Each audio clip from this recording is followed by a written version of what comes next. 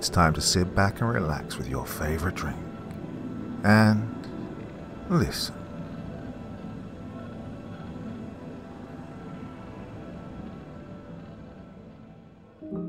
What would you say to the idea of a space force dedicated to the President of the United States?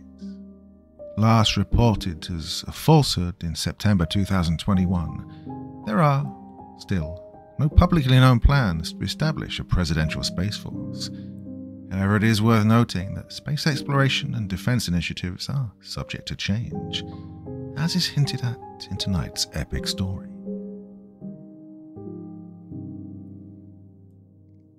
Yeah, you've probably read the description of a guy like me before. I graduated from the Air Force Academy, top of my class. Got my choice of slots for undergrad pilot training. Ran track and field at the academy, boxed. 4.0 grade point average, AM 490 course. Father was VCSAF. Uncle and Grandpa were both MAGECOM commanders. President's 100. Etc., etc., etc. Long story short, after flying Strike Eagles and Raptors for 7 years, I was selected to become an American astronaut. But before my training was over, things began to change.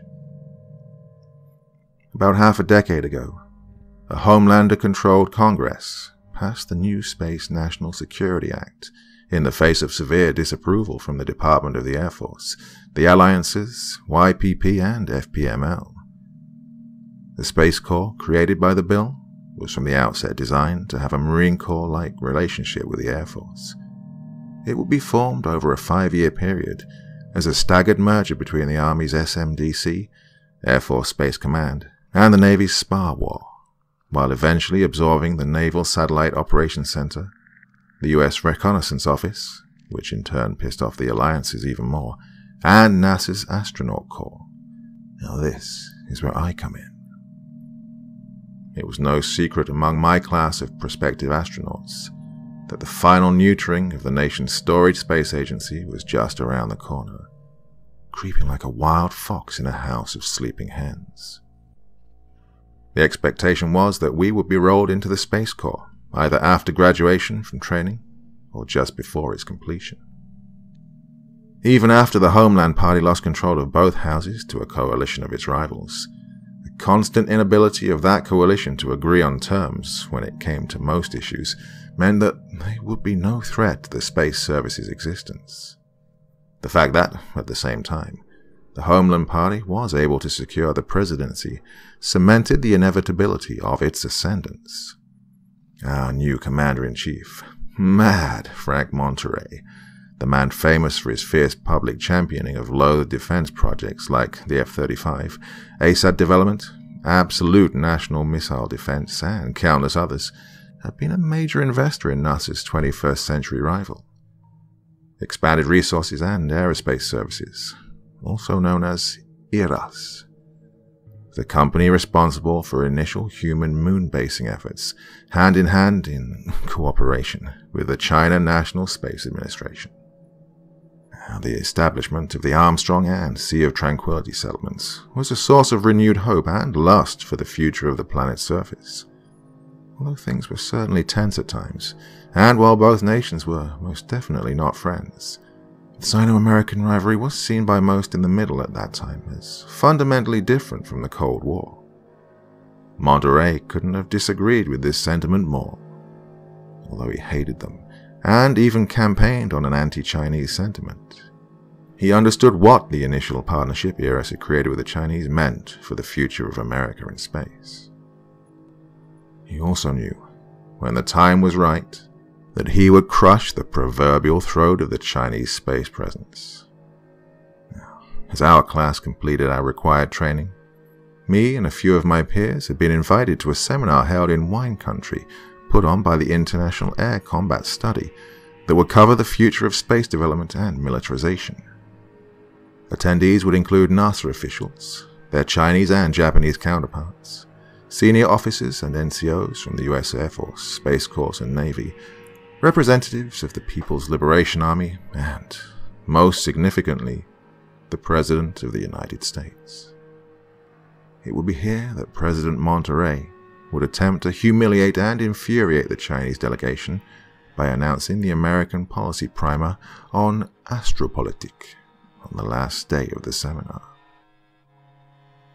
In his closed-door statement, with PLA officers watching on in steely anger, the President made clear that the United States viewed itself as the arbiter of space and would only be at peace with purely civilian developments and endeavors by foreign nations. The message was now clear. The United States would no longer accept or tolerate the militarization of space by any nation other than itself. A Monroe Doctrine in orbit, one headline called it that same evening. The anger felt by this announcement within China, and even in Japan, which hadn't expected such an announcement, was compounded by the events of the day before. The chief executive of ERAS, and good friend of the President, had announced in an interview with Slice Weekly World the successful completion of humanity's first asteroid mining operation. About an hour later, a different ERAS spokesman would quietly confirm over email with a reporter that the company would begin to gradually limit its cooperation with the CNSA, with the eventual goal of cutting them off completely. This would most assuredly put the future of the Sea of Tranquility into question. A month before, the Chinese had openly condemned being abruptly left out of the New American Habitation Project, the colonization of the Koliduski dust satellites, via the relocation of hollowed-out, previously mined asteroids to Lagrange Point 5. The entire situation, when taking earthly geopolitics into account, was like throwing salt into an open wound in an acid shower. The seminar was over. The damage, or progress made, was done. I stepped out of the back of my ride and into the hotel entrance where I was staying, giving the driver an extra tip before he left. The hotel was a nice one by government travel card standards.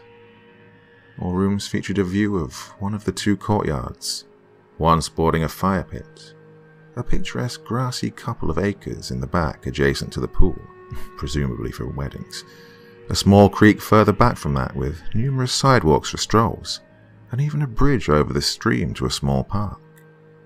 Plenty of statues as well, the attempted style of which I couldn't discern. Perhaps they were going for an ancient Greek, sophisticated style to everything, but I don't possess the class or taste to reliably provide an answer.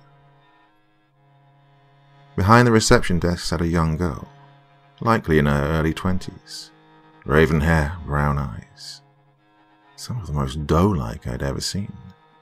She was quite distracting, actually. Those porcelain legs of hers, crossed and presented so minxily to those passing by her workspace, didn't help either. She looked up from her desktop monitor, saw me through her bespectacled gaze, smiled slightly, and called out to me, "Mr. Connolly?" I looked behind and around me for a second. I knew she was talking to me, but for some reason this little girl managed to slightly intimidate it. "Mr. Connolly, right?" she asked again. "Yes," I responded happily. She seemed brighter now, comforting me somewhat, as if she melted my insides with her grin. My guard was down now, and I somehow detected hers was too as I smiled back. "Sorry, I have real bad hearing sometimes. Being around jet engines all the time can do that." "No problem, sir. I apologize for calling out to you like that," she said sheepishly. "Not at all, gorgeous," I complimented her, the girl's cheeks turning red. "Did you have something for me?" I asked. "Yes, sir. Some of your friends wanted me to notify you that the briefing will be within the next hour in room 241. I looked at her, puzzled. "Briefing? Friends? What? Was it Lieutenant Jacob or Lieutenant Geiser? Why wouldn't they just tell me?" Now she was confused. "No, sir. Not those two. The lovely girl fiddled with her post-it notes. Sergeant Horace and a Petty Officer Gregory. 2 women, she stated to me. 2 women. I don't... All right then, thank you. She smiled again. Of course. I hope all goes well. I turned as if to walk away, but caught myself and asked, Mind if I know your name? Don't mean to impose or anything, but I leave tomorrow, and I'd regret never learning it, considering how gorgeous you are. Now her face was completely flushed, and her smile nervous. Poinsettia, she said quietly at first, but then clearing her throat, stating it again. Poinsettia. I raised an eyebrow. Poinsettia. That's definitely unique, but lovely all the same, as you are. She laughed. Thank you. You can call me Seti, though. That's what my friends call me. My mom was a florist and loves Christmas, so to her it made sense. I always thought it was kind of a jip, though. My sister got a normal name, Constance. I noticed the nervousness in her laugh as she said that. I reassured her. Well, I'd rather be talking to a poinsettia than a Constance right now. She looked down, flattered. Thank you, and looked back up. Hope we see each other again. I responded back. Maybe we will. Have a good night, Seti. And let her be. A little bit later, I'd finally gotten out of my blues and had a few drinks, and asked Jakey and Geyser if they'd heard about this briefing. They said they had, but were told it wasn't until tomorrow. Also, the people who were going to be briefing them were 2 other females with completely different names. 0 warning, 0 explanation. Something bizarre was going on, which put me on edge for the rest of the hour. The both of them came down with me to 241, just to be safe due to how weird it was. I knocked on the door. No answer. I knocked once more. No answer again. Just as we were about to turn to the left and back down the hall, a smoky but soothing feminine voice interrupted us from our right. Lieutenant. I looked. 2 tall women in what seemed to be Class B uniforms, both in skirts, which was becoming a rare sight in these military days. The one in front was Navy, with Petty Officer First Class rank. The one behind her was wearing the new preliminary uniform of the Space Corps. The Navy girl stuck her hand out. I'm Petty Officer Gregory. This is Space Systems Sergeant Horace. We were sent by the Strike Division to brief you. I looked at her with a 1,000-yard stare for a minute. She persisted. This is about the transition. Oh, and other issues. She looked at Jakey and Geyser. You 2 don't need to be here, sirs. This is just for Lieutenant Connolly. They looked at each other, and then looked at me. Well, we'll see you, Mike, they said hesitantly. All right, I said back, uncomfortable. The room wasn't very well lit. Just a single lamp in the far left corner providing the space with orange-tinted illumination. The redhead, Sergeant Horace, turned another one on near the table next to the bed. The petty officer motioned me to sit down as the sergeant collected some vanilla folders. The petty officer kicked her heels off by the corner of the bed and sat down next to me. She said to her companion, Jess, you mind stirring us up something? Yes, ma'am. Don't mind if I do, the sergeant affirmed. Oh, get the lieutenant something as well, she further instructed. He'll need it. I loosened my shoulders up a bit, staring at the documents enclosed on the tabletop. Just what is this about exactly? If it's about the transition, where are the Space Corps people I usually talk to?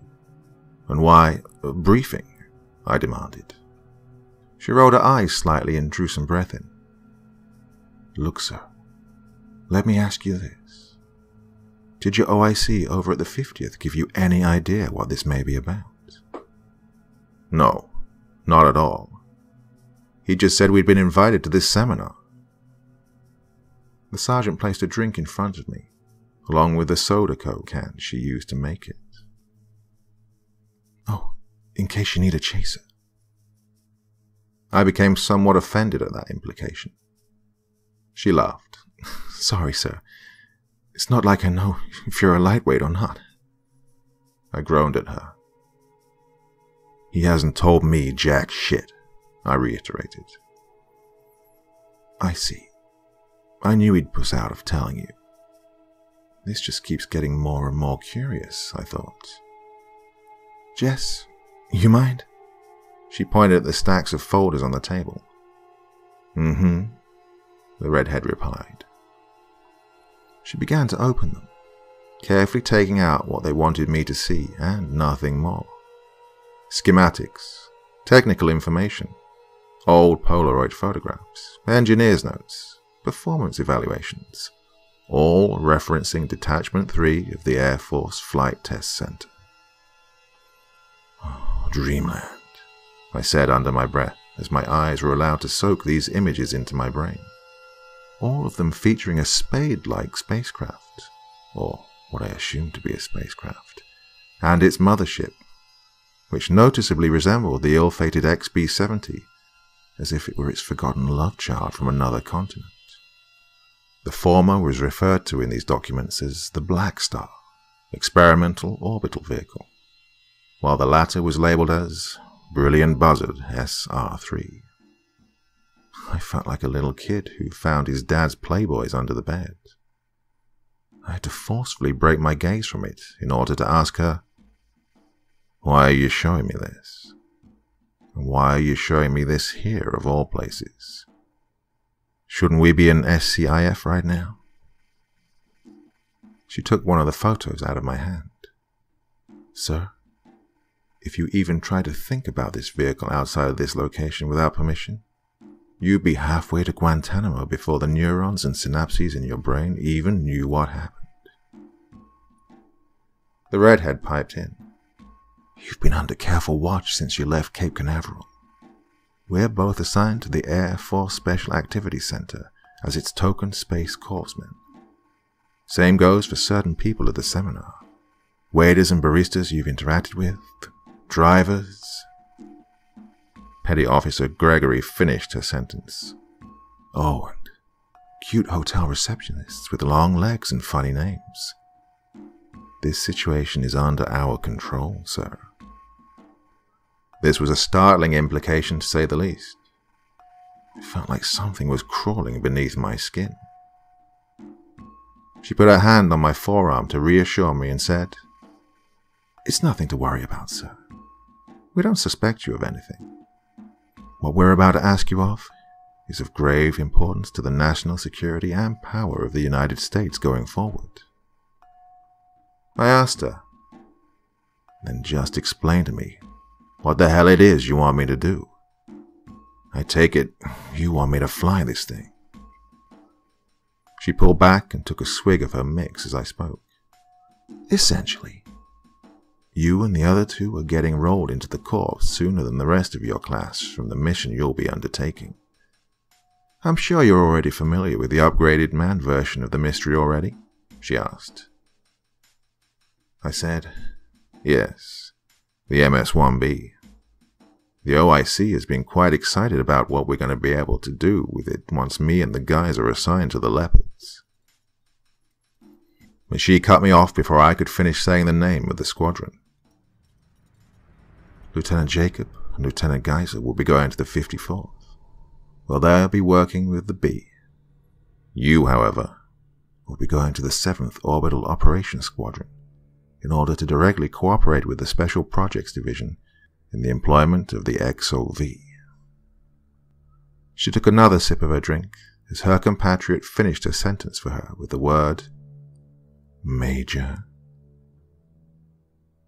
Excuse me. I just made the list for captain barely a few weeks ago, I explained. The sergeant shook her head and reiterated. And you'll be a major when you enter the corps. Similarly, Jacob and Geyser will be promoted early to captain as well. Consider it a compensation bonus for all three of you, in light of the risk you'll be undertaking when you're up there. Risk? I mean, other than the usual considerations, what's so uniquely risky about flying this thing? I asked, unsettled again. Things were simply getting more and more bizarre. Nothing in particular, the petty officer added. It's actually quite old. Never went into full production. Just a curious Blackbird replacement the Groom Lake people didn't get much utility out of. They got tired of messing around with it, so, as one of our first hurrahs into orbit, our young service is going to get to decommission it, under fire. That's why we're promoting you, as incentive to take on the mission. We weren't considering it before the last couple of days, but due to exigent circumstances, it was found to be the most prudent option to offer it to you. What the fuck do you mean, under fire? Are you talking about combat? We've only simulated space-to-space so far.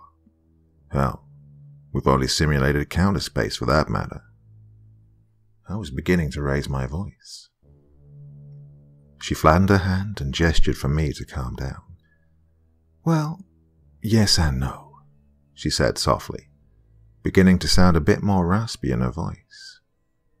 She tossed a few photographs of a Chinese spaceplane my way. These were taken more recently, as I inferred that they must have been shot with a digital camera.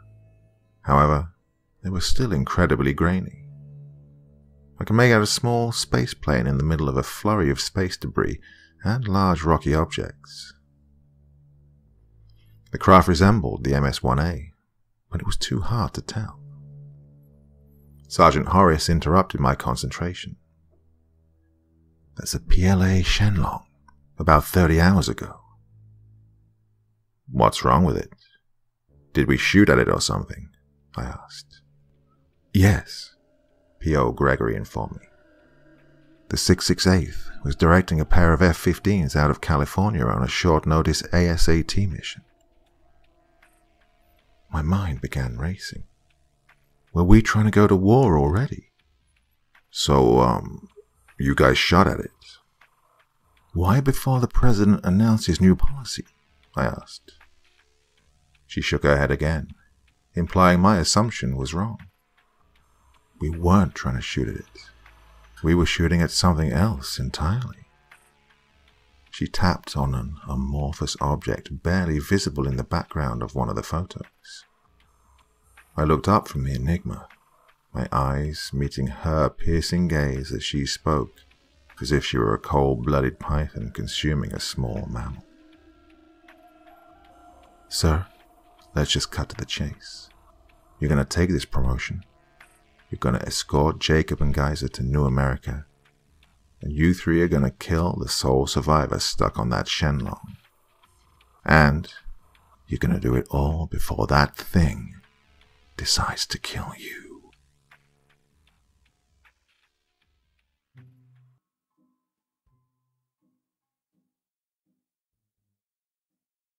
Have you ever been inside a Colorado police station before?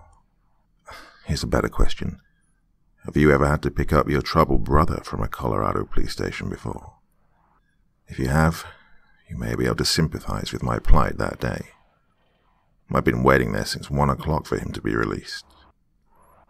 Our parents died about a year after I left for the army. We have very few relatives who cared about us. My parents were pretty much the black sheep of their families. So it was, of course, down to me to take care of him. It's probably for the best that it happened this way, I suppose. Being in the military, I get all sorts of benefits and on-base housing necessary to help raise him until he's an adult, which makes one side of that equation easy. The other side, the actual parenting him side, well, I just don't know. He's 16 now, gets in fights all the time. I think he might be part of some anarchist punk gang that spray paints public property and vandalizes abandoned areas or some shit like that. I can't really keep up with it. We barely see each other. He's never home, I think. Well, I'm never home. I'd volunteered for an earlier transition into the Space Corps than the rest of my unit, after being offered a lucrative bonus. I've been an E6 for 3 years now, and I'd say with confidence that I'm pretty good at my job. My military job, not my parenting one, that is. I suppose the military offered me that bonus for my skills in tracking objects and directing joint partners against spaceborne threats. Not my skills in guiding my brother through life and giving him a chance to feel like a happy, successful adult. I apologize for how depressing I must sound, but, well, I'm doing the best I can. And I'm starting to think the best I can do is not good enough. I feel like the more successful I am in the military, the more I fail my little brother as his guardian. The cops called me while I was at work. The newest member of my section and I were going over counterspace academics, which is the term we use for the death by PowerPoint sessions we put our people through every now and then, just to make sure they still know their job. It's ungodly boring stuff sometimes. Basic shit everyone knows out of tech school. The NCOIC for our flight was droning on about one of the first anti-satellite weapons, ASAT, tested by the United States back when women were still wearing shoulder pads, the ASM-135 Bold Orion. Basically, a converted nuclear missile with its warhead taken out and replaced with a hardened microsatellite that would detach from it once in orbit and then proceed to smash into its target like a hockey player. The Air Force was even successful in taking out one of its own failed satellites with the 135, proving it could work. However, due to the death of the Soviet Union and increasing skepticism surrounding the Strategic and Defensive Initiative, the project was quietly cancelled. That was, until defense industry executive and weapon designer extraordinaire Frank Monterey stuck his nose in it. Mad Monterey cried foul before the ink had even dried on the cancellation orders. He then proceeded to cry foul for over a decade after that. In the 90s and early 2000s, he would even buy late-night airtime on a few of the major networks to present his case for a renewed ASAT development and, you guessed it, even an independent space branch for the military. Today, my unit is responsible for the direction and employment of the fruits of his labor, the General Systems ASM-270 Orion's Revenge.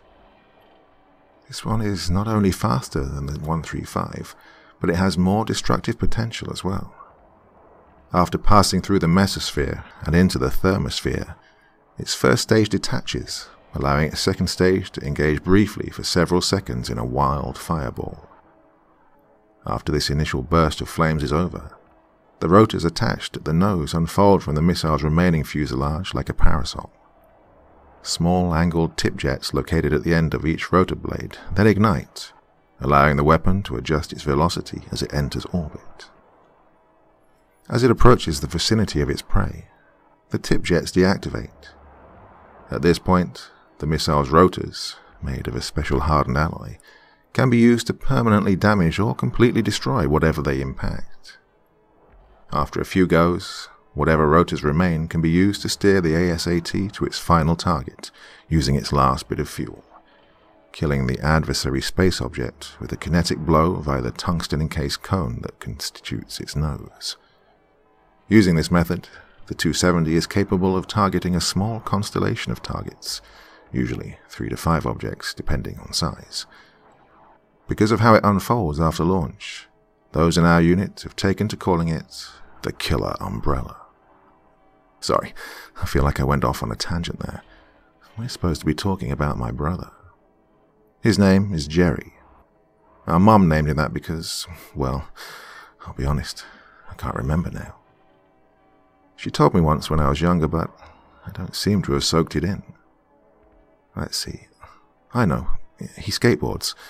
Well, I think he likes to vape, maybe. I know he listens to that genre of music on the internet, vaporwave or something like that. That's probably why I think he vapes. This is kind of embarrassing to admit, but I'm supposed to take care of him, and I've been taking care of him for quite some time now, and yet I don't know a thing about him with any certainty. I can talk for days about this missile I've only seen pictures of in classroom, give you every little detail of its development and even the politics surrounding it. But I can't be bothered to invest a minutiae of time into figuring out who he is or the kind of young man he's developing into. I guess I shouldn't blame anyone other than myself when he gets into trouble like this. It took me about 30 minutes to leave base and arrive at the police station. I walked up to the sheriff's deputy sitting at the front desk and asked him my question. "Hi there. My name's Wesley Fairbeck. I received a call telling me my little brother Jerry had been arrested." The deputy looked me up and down, dressed in my OCPs, with new Space Corps regalia adorned upon it. He replied, Yeah, the little skater asshole spat at me when they brought him and his punk friends in." I scratched the back of my head and tried to save face. "I'm really sorry he did that. I think he may just have a lot of adrenaline and peer pressure going through him right now. He's really not like this."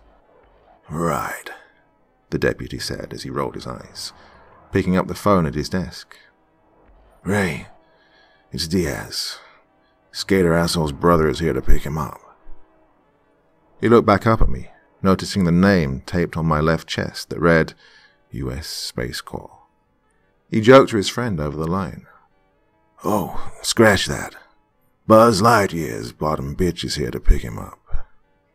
He began to chuckle as he threw the phone back down into its place, forming a shit-eating grin as he looked at me and said, "Hey man, relax. I'm just having a little fun at your expense. He did spit at me after all." I kept back the urge to throw my fist through the glass that separated us. "Right," I said back to him. "So, I take it he's not being charged with anything?" He said, "That's right. One of his little friends was the one who actually assaulted someone, with a knife no less. From what the victim told us, your brother tried to calm things down. Anyways, you can have a seat over there while my friends finish questioning him." He pointed to rows of wooden chairs behind me, arranged to face the bulky box TV that belonged to some other era of history. I furrowed my brow and said, "Thanks," under my breath, trying to prevent my anger at this prick from swelling out of control. I sat down in one of the front chairs and checked my phone. I saw that I'd received a text from one of my troops. Her name was Space Specialist First Class June Alvarez, and she was one of the many to be the first to attend Space Corps basic training at Lackland Air Force Base. Her text read, "Sergeant, I know you had to go to the police station, but could you hurry back? The PowerPoint is over and we're back to work now, but I'm still pretty lost on some of the telemetry stuff you were showing me earlier, and no one really wants to help me at the moment." I texted her back, "I'll be as fast as I can, but these cops are being assholes right now. Go get Sergeant Flores. I know she's studying for her level 7 test, but if you are in dire need of help right now, she shouldn't be too mad that you're interrupting her." I sat back and stared at the blurry, horribly antiquated machine in front of me as it spewed out ad after incessant ad. One featuring a beautiful, young, bikini-clad blonde sipping a Sodaco amidst a conga line on the beach. "Introducing Sodaco Lime," the voiceover said. "The familiar taste that America trusts with a refreshing twist." Another featuring footage taken from the Armstrong moon base, with the ERAS logo in the corner. Finally centering on the company's CEO with a drink in his hand as the music from 2001 plays in the background. This time the voiceover said, "Mental is now the official soft drink of ERAS CEO Hood Fisher. What's yours? Get mental or get out." Finally, a less annoying one appeared after that was over. This time featuring supersonic airliners elegantly passing through clouds set to the tune of a soothing score. The voiceover asked, "With a safety record and time to destination like ours, just remind us again, why wouldn't you fly Air Virginia?" After that hell of hokey commercials was past, the news returned. The commentator was grey-haired, bespectacled, and wearing a dark blue tie, signifying his well-known outspoken support for the Alliance Party. Breaking at the top of the hour, our coverage continues of the situation in the Indian Ocean, as it now appears attack boats belonging to the New Indies Construction Front have besieged a Navy hospital ship attempting to relieve wounded and dead from evacuated American and Allied forces that escaped Diego Garcia last week. He then proceeded to go into a long rant about the President and the Homeland Party, while talking over a reporter who was live from the scene. The TV signal must have become distorted somehow, because eventually I couldn't understand a word he was saying. It was as if he was mumbling. The picture on the screen blurred out even more, making the images depicted indiscernible. I began to feel weird, physically, lightheaded. I'm not sure if it was the stress of the day, or the fact I'd been sitting there for a while, or what, but I had this gnawing sense of danger in the pit of my chest. The room became bright, and for a second, I thought I saw some sort of indescribable shape appear out from behind the TV. All of a sudden, I heard a voice speak to me, not from any direction, but as if from all directions. You must wait to hit your target until 1935, no later. Do not let the girl with the long legs see what you are doing. I woke up out of my trance, shouting, "What?" as I realized nothing was behind the TV. I was in a cold sweat now. I felt as though I'd just woken up early in the morning. I looked outside. The sun was beginning to go down. How long was I out? Was I out? The program I was watching was over now. The blue-haired woman with the FPML button on her lapel was on instead. Knowing that she comes on quite a few program slots after the old guy with the dark blue tie, I inferred that I must have napped for 4 hours? What the hell? I said out loud as I quickly took out my phone. It was dead. Not good, I said to myself. Just then the door to the detention area opened. I turned my head and saw Jerry. "All right, we're done questioning the little punk," the deputy from before said, pushing Jerry forward into the waiting room. He was holding his favorite skateboard in his hand, gifted to him by our dad many Christmases ago, now broken in half. Jerry turned around and gave him the middle finger. "Lick my ass, pig," I shouted at him. "Jerry, knock that shit off. What the hell's wrong with you?" He turned and saw me, now becoming even angrier. Everything became silent for a moment. Finally, he spoke up and said, "Can we just get the hell out of here? I'm tired of smelling pork." He looked back at the cop and gave him a scowl. I grabbed him by the shoulder. "Be quiet so we can leave, moron." He flinched and brushed my hand off. "I don't need your stupid ass advice," he said angrily, and walked through the doors outside to the parking lot. I followed him. As he approached my truck, I unlocked it for him so he could get inside, but before he did, he slammed the remnants of his board into the bed of the pickup. I yelled at him again. "Could you not throw shit around like that? This is my truck. I paid for it. It's what gets you to school." He yelled at me in turn. "Oh, could you shut up for once? God damn it, you're so freaking annoying," slamming the passenger side door on me before I could say anything back. Not wanting to take this any further, I walked around to the driver's side. As I started the engine, I remembered from before that my phone was dead. I plugged it into my car charger. I noticed then Jerry had a tear rolling down the side of his face. I know he must have been upset by the whole ordeal. I tried to speak to him, beginning to verbalize his name, but before I could get anything else out, my phone reactivated and alerted me with a series of text message and missed call alerts. My attention was fixated on that now, as I realized I'd missed over 30 text messages from 7 different people and 18 phone calls from Alvarez, Flores, and my NCOIC. I opened Alvarez's most recent message. "Sergeant, where are you? The NCOIC has been trying to call you for 2 hours now. He needs you to get down here quick. I'm not going to say why, because OPSCC, but get down here, please." I let out one long fuck as I read that. Jerry wiped his face with his shirt and asked, "What now?" Without answering, I bolted the truck out of the parking space and started driving back to base, 20 or 30 miles over the speed limit. Jerry kept trying to ask me questions on the way there, realizing there was something wrong, but I refused to talk to him. I just kept dropping F-bombs over and over as I swerved in and out of potential car crashes on the way back to squadron control room. We finally got to the gate, and I hurriedly took out my CAC card and gave it to the security forces guy standing outside my truck. The airman scanned it and said, "Here's two, please," pointing at Jerry. I screamed at my brother, "Come on, give me your goddamn ID." He screamed back, "All right, calm down, Jesus." The airman looked calm as I had my episode. I gave him the ID to scan, and he led us on our way. Arriving at my unit's building, I cut someone in a muscle car off before they could take the space that I wanted. I left the windows rolled down, turned the engine off, and hopped out. Jerry was still inside. He shouted at me, indignant, "How goddamn long are you gonna be?"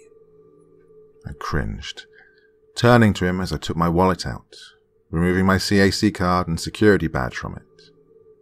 I threw it at him and said, "If you want dinner, walk down to the BX and get something from the food court." I then booked it into the building. As I ran up to the polarized, bulletproof glass doors protecting the world of my profession from prying eyes outside, I saw the sign placed just before the steps, proudly displaying our squadron's battle cry below our new service's motto. The former read, "We maintain the balance," with the latter exclaiming, "Secure the high ground." I pulled on the door handle, rushing inside as I was met with another security forces airman who needed to check my security badge before letting me through. After being led inside, I sprinted down the hallway to the control room where my workstation was.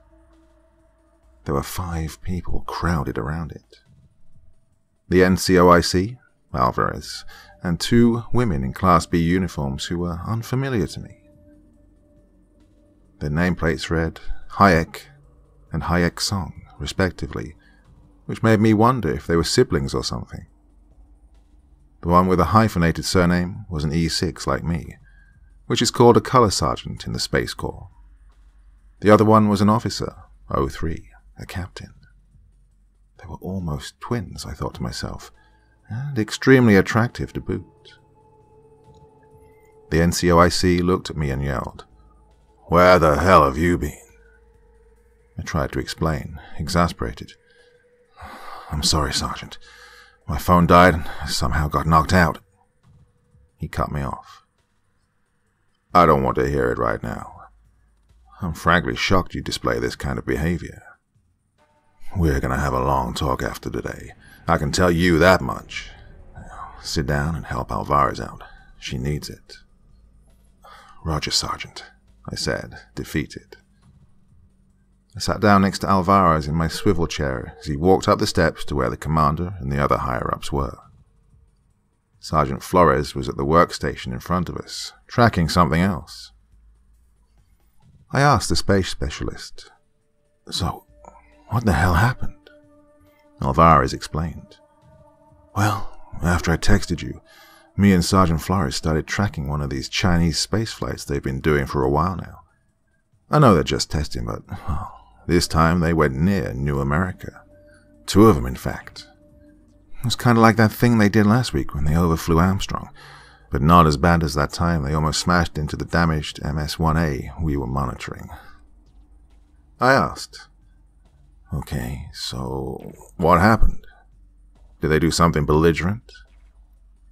"No," she said. "They've just been sitting there doing some EVA. Sergeant Flores is still tracking them.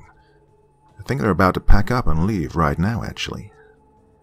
I was confused. "Okay, then, what's the problem exactly?" I demanded to know.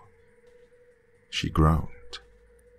"That," pointing at the big screen in front of the entire room.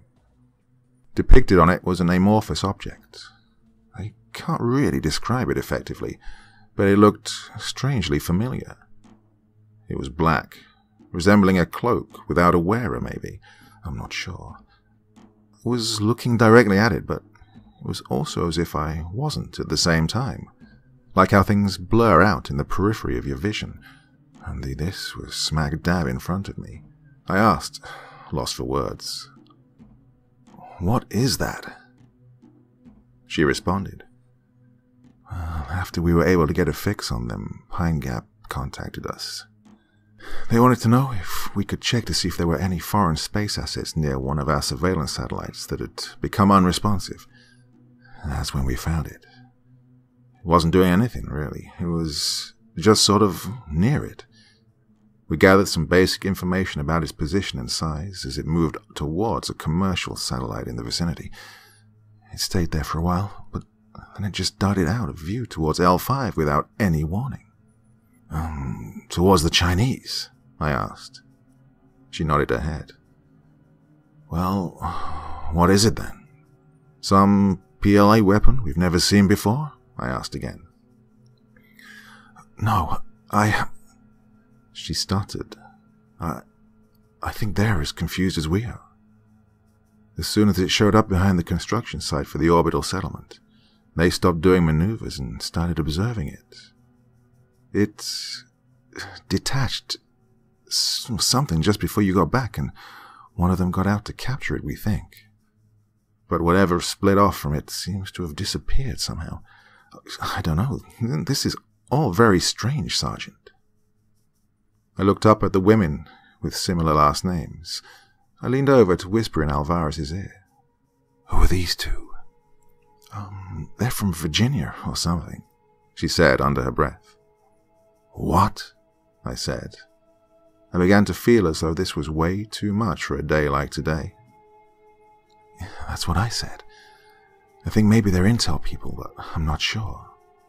But the thing is, they showed up with all this data on the object.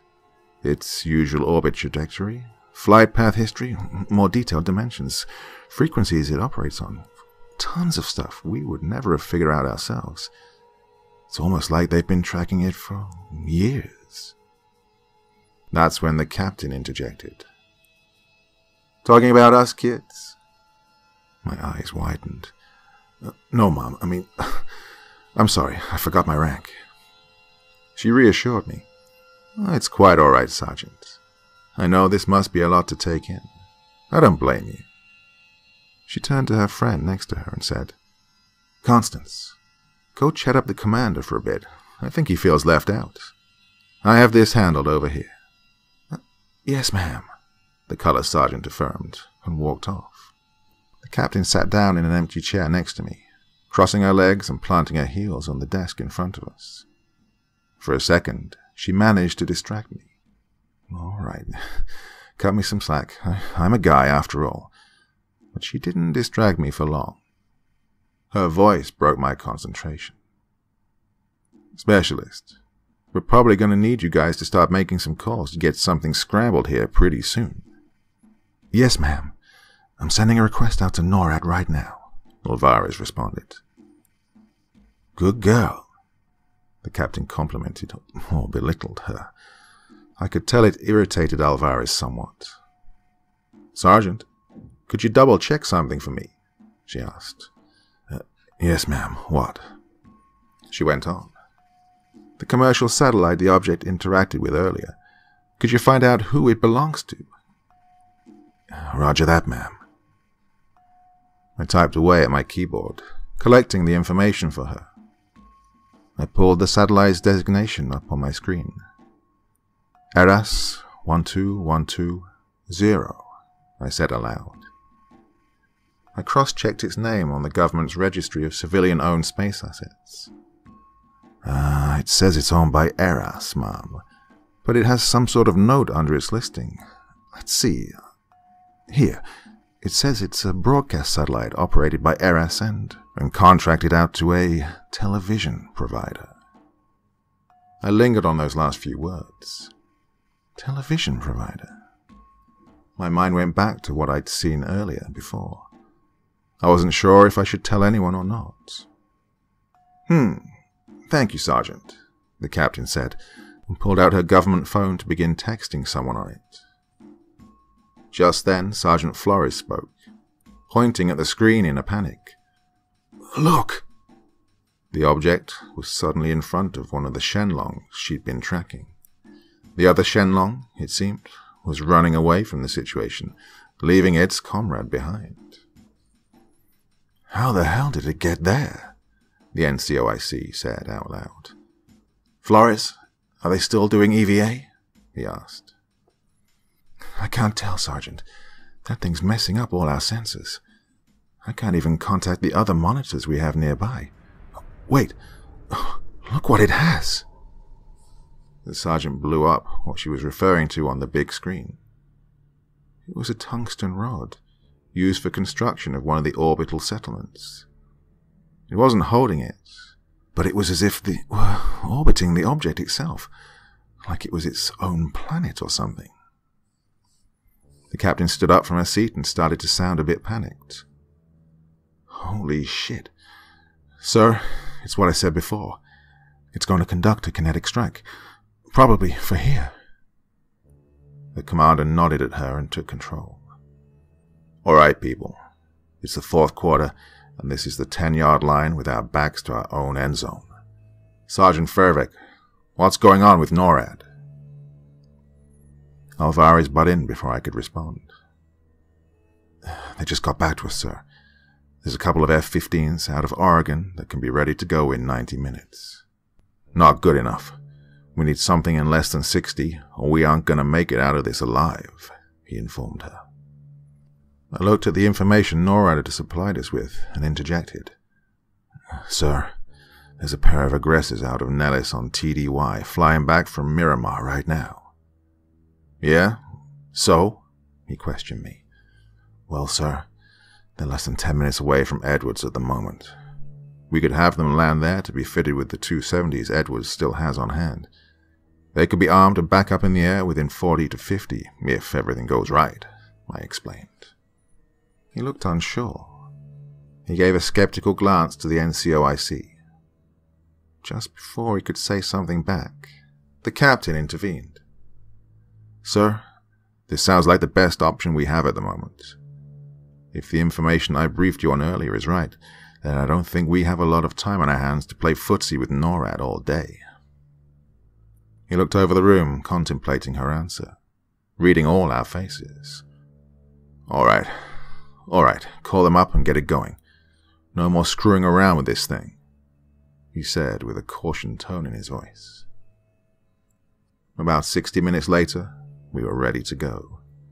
The F-15s had taken back off from Edwards and headed towards Death Valley at supersonic speeds. An AWACS from NORAD patched in their position to us and relayed a comlink with the flight lead. I had everything at my station ready to go. Alvarez would keep tabs on the project's movements, while I would guide the F-15s into position and provide them with the necessary targeting information to input into the ASM-270's brain. Captain Hayek would continue to observe and advise us from behind. I looked back at the commander for a quick second. He saw me and said, "You got this, Sarge. Take this bastard out." I nodded to him in affirmation. I put the headset on and keyed up the comlink with the pilot. "Breaker 11, this is Big Horn Control. Do you read me?" "Roger that, son. This is Breaker 11 and 12. We're packing heat now and ready to enter our climb," the pilot explained. "That's perfect, sir. Object hasn't moved so far, and if it stays that way, we shouldn't have to waste a second shot." I brought the object up on my screen, taking note of the information Alvarez had just collected on it. "All right, Breaker 11. Big Horn Control says you can initiate your climb. Please notify me when you reach Angels 30. "Copy that, Big Horn. We should be there in about 15 to 20 mics, the pilot radioed back. The wait for them to get into position was shorter than expected, but grueling all the same. We were at 75 minutes now, with the gun pointed at our head. The object stayed in place, tungsten rod still circling it like a late-night mugger with a knife in hand. My chest was pounding, throat lumpy, head splitting open from all the stress of the situation. Finally, the pilot radio back in. "All right, Bighorn Control. Angels 30. Awaiting orders." "That's great news, Breaker 11. Pulling the target's orbital position up now." I then gave him the necessary numbers. After a small conversation between him and his wingman that I could hear through the headset, he responded again. "All right, Bighorn. Breaker 12's telling me he's locked and loaded," he said. "All right, sir. Hit Angels 32 and fire away," I informed him. The aircraft climbed a bit more. The sky must have been the darkest shade of blue anyone could imagine at this point, I thought to myself. The wingman screamed over the radio, "Breaker 12, Fox 5. The missile detached from the centerline pylon of the aircraft, the F-15 breaking away and turning around back towards Earth as its first stage ignited. We picked the missile's location up on our side, tracking it on the big screen. At my workstation, however, I had more specific information about the weapon's speed, velocity, its ultimate target, and when its first stage would separate. I looked at the clock on my computer. 19:08 hours. Again, I thought back to the events earlier that day. Something was gnawing at me again, deep in the pit of my chest. At this rate, the object would be struck before 1935. That should be good.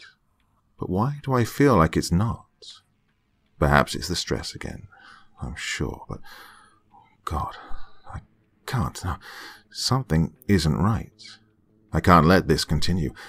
I can't let it happen before 1935.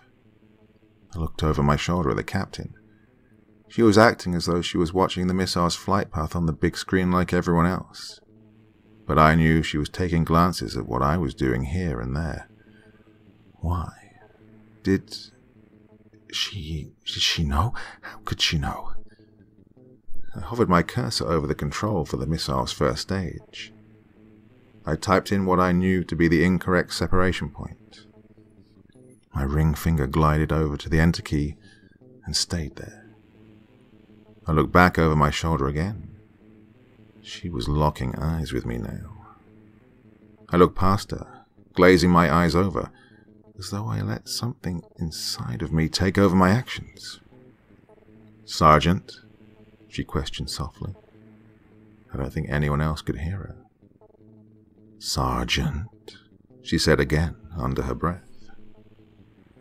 I pressed the enter key. The first stage detached before the correct altitude could be reached.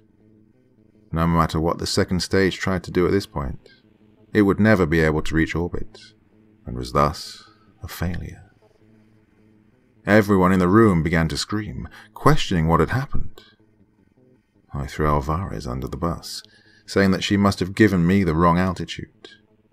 She looked confused and upset that I would betray her like that. Why was I doing this? What was wrong with me? Could it really be the stress? Captain Hayek didn't say anything or call me out, but somehow I think she was well aware of what I had done. I radioed back to Breaker 11, letting him know that the shot was a failure, and ordered him to turn round in order to reach 32,000 feet again. He affirmed and proceeded, but before I could relay the targeting information to the pilot like before, Captain Hayek spoke up. "I think Specialist Alvarez should take this, Sergeant. Give her your headset." I didn't know what to say. The officer narrowed her eyes. "I said, Specialist Alvarez should take this one, Sergeant. I don't want anyone interfering with our little game." She said it softly but forcefully, as though I were her errant child. I didn't say anything back, and handed Alvarez my headset. The specialist took the reins, guiding the flight lead as I'd done before. "Breaker 11, that should be it. You cleared to fire as soon as you hit Angels 32. And, as before, the pilot called in his shot as he reached the requested height. Breaker 11, Fox 5. We could hear through the speakers in our control room. I checked the time again. It was 19:29 hours. Good, I thought to myself, though I still couldn't figure out why. The missile detached its first stage at the correct altitude this time. As it was designed to do, the second stage ignited and boosted the weapon into the necessary velocity for the rotors to take over. The tip jets guided the killer umbrella towards our anomalous hostage-taker. We watched on the big screen as it tracked the kill vehicle's jaunt to the object's position near New America. I fixated my eyes on the feed we were still receiving from the surveillance satellite that had it in view. Just what was it? I looked back at the time on my desktop. 19:35 hours.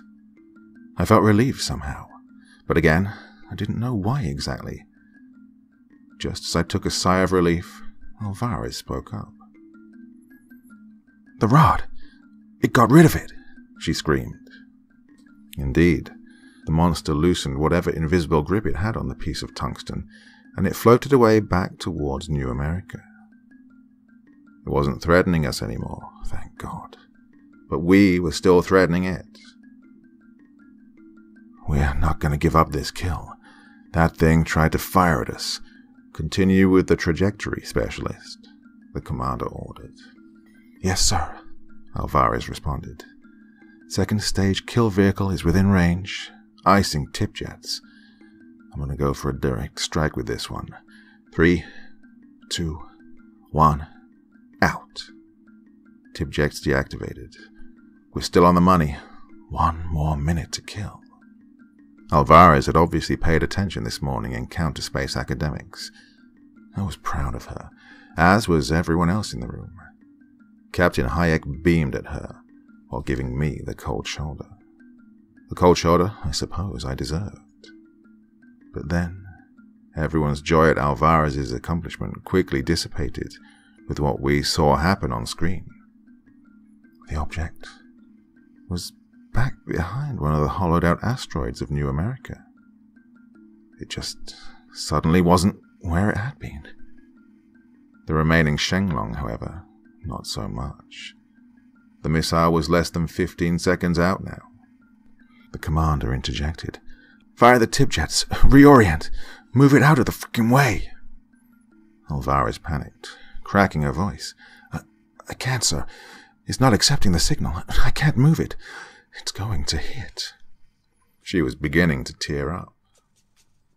The missile impacted the underside of the Shenlong with its rotors, veering off from it and being forced by its kinetic energy into the side of one of New America's asteroid habitats, shattering the weapon to pieces and obliterating several facilities constructed along the front end of the settlement. Everyone stood up from our chairs, a few wincing, and others letting out desperate screams as the impact happened before their very eyes. It was over. We had failed. Whatever that thing was had bested us.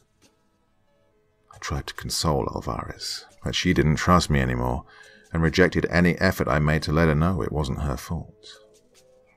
I looked over at Captain Hayek. She just stared at me, not saying anything, and walked away. The NCOIC grabbed me by the shoulder as I sat back down and informed me that my actions from today would likely be investigated by a third party and that I should probably start getting in contact with Jag. Not only had I sacrificed the trust my apprentice had in me, but it seems as though I sacrificed my entire career for this thing. How am I going to be able to take care of Jerry now? I thought to myself. That's when I remembered. I left him in the truck outside. I got outside to check on him. It was just after dusk now. He was gone, with his broken skateboard and my wallet. "Jerry, I'm sorry," I said to myself out loud, and hung my head over the open window on the passenger side. "I'm so sorry." I heard some footsteps from behind and turned around. It was Captain Hayek and Color Sergeant Hayek's song, exiting the building and walking towards their car. As I watched them pull out of their parking space, someone tapped me on the shoulder from behind. I turned and saw 3 men in plain clothes, one of them sporting an Air Force Office of Special Investigations badge. "Hi there, Sergeant. I'm Agent Williamson. These 2 men are with the National Scientific Intelligence Administration. They have a few questions about today's events, as do I," the agent explained.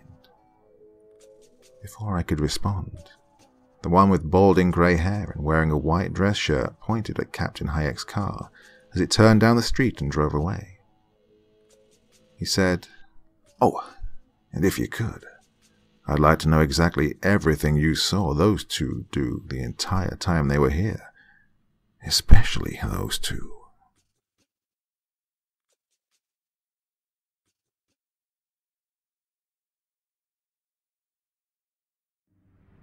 It can be pretty difficult to decide on the kind of story you want to do sometimes. Well, I hadn't expected the popularity of Slice to grow the way it did. But, well, it did. I was just doing what I'd always done since I was a little girl, getting myself into trouble, getting myself out of it, and in the process acquiring that which I desired. Information. Ever since I could speak, people have been wanting to keep things hidden from me. I suppose it means I'm still childish if I admit that I can't handle being told no, but it's true. Dangle something in front of me so tantalizingly mysterious like that, and you'll soon find me obsessed with it. That's why I started Slice. It was originally just a little blog I wrote on using my old see-through Mac as a teen. I used it as part diary, part national inquiry for my neighborhood. Basically, a lot of people in my hometown who were aware of it became addicted to it. Others, well, let's just say they hated it. Understandably, I guess. But I mean, well, it's their fault for making themselves so interesting, for a lack of a better word. And I guess I'll leave it at that. I'll spare you the boring details of how it led me to the kind of life I wallow in now. One of a contradictory, shut-in by day, extrovert Renaissance woman by night. Does that sound pretentious? It should, because it is. Those aren't my words, but that of my co-editor and business partner, Philip. Publicly, I have him run the company side of things. Legally, he's both the chief editor and founder, in order to conceal my preference for anonymity. I have 2 things that make me a better journalist than what you see out there in the pool of filth they call media these days. 1, my legs, and a good set of heels, I suppose. And 2, the fact that those I deceive into narking on themselves have never seen my face before. Last week, Philip had texted me out of nowhere in the middle of the night. He wasn't interrupting my sleep or anything. I'd been up since 4 in the afternoon and still had that exhausted, disheveled look on my face, staring at my computer screen, meticulously researching random, unimportant shit, and generally wasting my own time. Me and him have been debating back and forth for a while now on what angle we should approach the upcoming IACS seminar from. You know, the same one where Monterey decided to turn the whole thing into, let's see if I can start WW3, the movie. I opened my phone and read his message as the light from the array of screens assaulted my retinas and danced over my face in the depths of darkness that was my apartment bedroom. So, try not to react badly to this, but, his text message warned, maybe we should explore something tangentially related to the seminar, rather than the seminar itself.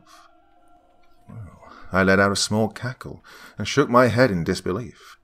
I'd been trying for a month, to no avail, to get a job as a hostess where the seminar was being held, under a pseudonym, of course. For the last few weeks, I'd been consistently told by the employer that all positions are currently filled. Well, this flies in the face of what numerous former employees of the hotel had told me when I contacted them. They informed me that about 2/3 of the waitstaff were abruptly let go without warning a day after it was announced to them that the seminar would be held at their establishment. That's why I even tried playing in the first place. Hearing this lie told to me, I decided to check in at that very hotel for a night to see if it were true. And to my disbelief, it was. The hotel was being run smoothly, almost surgically. The new staff seemed nice, in a dystopian kind of way. It kind of felt like they were smiling at me only when I was actually looking at them. I had this strange sense they were scowling at me when my eyes were averted. Let me help you understand why this doesn't make any sense to me. They fired all the waiters, except those with the most time with the business. They fired all the cooks. They fired all the valets, except two. They fired the general manager of the hotel itself. I was told about the mass layoff the day it happened by a source. I applied a day after that. Within a day, they'd already filled all of those positions to their satisfaction. No wanted ads, seemingly no interviews, no listings on job sites, nothing. It was as if these new employees just showed up to work out of nowhere and started waiting tables or cooking steak. I'd spent the last few nights putting together a new fake ID so I could try getting another room on the last night of the seminar next week. I'd paid a lot of money to people on the dark web for this fake driver's license and Canadian passport. And now Philip was asking me to give up and write about a safe, tangential topic vaguely related to space militarization. I texted him back. Sometimes I cannot freaking believe you. He did that thing when you're texting someone and they're typing this big-ass message, but you don't realize it, and as soon as you've hit send, they hit send, and God, it's really annoying. Philip's still a boomer, you have to realize. He doesn't get technology yet. Or maybe he willfully refuses to understand it like most old people. Either way, his giant wall of text that he sent me tried assuaging my anger. I'm not trying to stop you from pursuing the story you want. I would never do that, Clem. I mean, not anymore. Look, trust me, I learned my lesson with that whole fight we had over you narrating the weekly recaps. But I think I have something better than the seminar itself. I might just have the reason behind the whole hotel staff business. Will you hear me out? I texted him back as I let out a long, frustrated sigh. Fine. What? And then I sent him one more. Oh, and it seriously better be good or I'm blocking your number for a week again. His reply read, I have this guy in Needles, California. Ever heard of it? I told him. No, but it sounds like one of those crappy little towns between Barstow and Vegas that no one ever visits. Philip confirmed in his response. Well, it is one of those crappy little outskirt towns. But that's not the point. There was this whole supposed UFO crash, and some sort of military helicopters came and took it away and blah blah blah. Philip, I am not doing a UFO story, I told him. I know, his message read. That's not the point. There's this conspiracy theorist guy from Nevada. You know, one of those coast-to-coast types. Anyways, he's been telling me he has some sort of bombshell information that connects the Needles crash with your seminar shadiness. I groaned, resigning myself to at least let him tell me. I'm listening. What is it? I asked. A picture appeared on my phone. It was an airliner sitting on a tarmac at dawn, painted lily white with a single red stripe along the fuselage, with no company branding or logos. What's with this airliner? I asked him in my text. Did you know that a Janet Airlines flight arrived at a private airport near Santa Rosa the night before everyone was fired, and offloaded the exact number of people needed to replace everyone? Philip informed me. I was silent for a moment. I looked at the posters on my wall, drenched in neon purple light, taking inventory of what was just said to me. I texted him back one more time. Philip, you know I love you, right? Flash forward to the next day. I tried sleeping off some of my insomnia from 6 to 10 a.m. I tried getting up at 10:15. Not having it. Then I tried 10:45. Again, absolutely not. So I did what I always do when I'm in a bind to meet with the source, and my circadian rhythm isn't cooperating with me. Don't judge. Please, don't judge. Okay, well, I did a line. Yeah, I'm not proud of... Well, you know what? I am proud of it. Look, either way, when a story like this is in front of me, and my insomnia is in the way, I don't have to justify this with you, and I'm not going to. After the white lady had gotten me out of my funk, I finally took a shower, got dressed, and hopped in my car and headed down the road to the Silver State. Philip gave me the guy's address and phone number as I left the Southland. Frank Monterey, I said to myself out loud as I read the text. I pulled over and texted Philip back. Is that really his name? I guess so. No relation, obviously. Just one of those things in life, he said in reply. I continued on my journey northeast along the I-15, passing highway patrolmen, smart cars, and meth lab RVs along the way. Noticing the run-down watering holes filled with cheap signage, set in contrast to flashy, overpriced watering holes with pretentious signage, all posed against the backdrop of the California desert and its Joshua trees. Every now and then, I'd take a peek at the daytime moon piercing through the blue firmament gazing back at me. I wonder how hard it would get to be approved for a visit to Armstrong.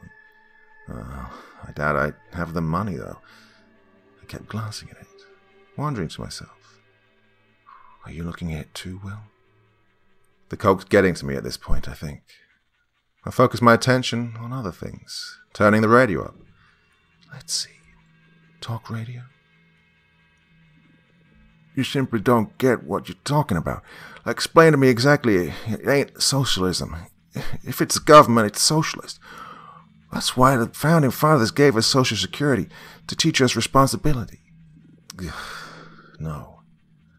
Pop music? I pressed down on the seek button. The tired, millennial whoop burst through the speakers of my car. People who were 35 pretending to be 15, dressed in neon clothes, reciting their modern chant to their contemporary god. Nothing. Safe, marketable, inoffensive, nothing. Now, where is this guy's house? I double-checked my GPS. Suddenly, it wasn't working. I hadn't been paying attention to it for a bit, and it was flickering back and forth between my car's position and where my destination was. Doesn't make any difference. I'm near the exit anyway. The satellite radio I was listening to began screwing up as well. I couldn't understand what the lyrics of the song were trying to say anymore. They were verbalizing something, but it was all mushy. I turned it off, as it strangely made me feel drowsy. I don't want to fall asleep at the wheel. I glanced back at the daytime moon again. What is that? I thought to myself. There was this black speck gliding along the rim of lunar spherical shape. It's not a bug. It can't be an airplane. Well, this is Nevada, I suppose. I'm liable to see a UFO at some point. I turned the view of my eyes back to the road, and finally took my exit. His house was a beat-up RV, not unlike the meth labs on wheels I'd mentioned earlier. He'd encamped himself on a slice of desert in an undeveloped part of North Las Vegas, not far from the gate of Nellis Air Force Base. I parked behind it and began texting Philip to let him know I was here, just in case this guy decides to chop my head off. If that happens, at least Philip will know where to find the skin suit he's going to make out of me. As I hit send, I heard a bang on my windshield, and then a dozen more in quick succession. There he was, fat, receding hairline, broken sunglasses, dirty polo shirt, and openly carrying a 9mm. Hey, you're here. You're the girl from the news people thing. Come on, hurry up, we gotta go. Come on. He screamed at the top of his lungs. I slowly got out, somewhat regretting not bringing my own sidearm with me. And I guess that's why you shouldn't take a hit to wake yourself up in the morning. I felt a sharp edge slightly press into my chest as I stood up out of my car seat. Good, I thought. At least I have my knife with me. Hidden in the one place he hopefully won't try to grope. I stuck my hand out to shake his as the guard door shut. Oh, nice to... He manhandled it like a maniac before I could finish. Yep, great. We really gotta go, Dollface. They're gonna be here any minute, he spouted off. Who? I asked. Oh, Air Force Special Activities Center. Illuminati Enforced Bureau. Really high-level dinosauroids. Far higher-level lizard people than even the governor, he shouted as he got into his RV's driver's seat and started the engine. Or attempted to. Several times. I was silent. Dumbstruck. You're Frank Monterey, right? I asked him. Shh. Don't say it out loud. Have you even run an evasion and recovery up like this before? Quite clearly not, he shouted. The engine fully turned over and breathed life into the vehicle. I have no idea what you're talking about, I said as I reluctantly climbed into the passenger side. I texted Philip real quick to tell him that I hated him now. As the man shifted into drive, I looked behind me into the interior of the RV. You know that meme from Always Sunny with Charlie, explaining all the crazy stuff on his wall and how it's all connected? Yeah, I should convince this guy to let me take a picture of him doing the exact same thing in front of all that stuff back there, because it will be a one-for-one. As implied, the RV's walls and windows were littered with a collage containing pictures of some spade-shaped aircraft, portraits of some women in Space Corps and Navy uniforms, a group photo of a few astronauts in their spacesuits in front of an American flag, grainy photos of a bizarrely shaped satellite. Finally, there was an old Polaroid of a woman with an 80s-style hairdo in a wedding dress, holding hands with someone in a gorilla costume. The entire quote-unquote modern art masterpiece was interspersed with the occasional classified military document and incoherently linked together with red string and thumbtacks.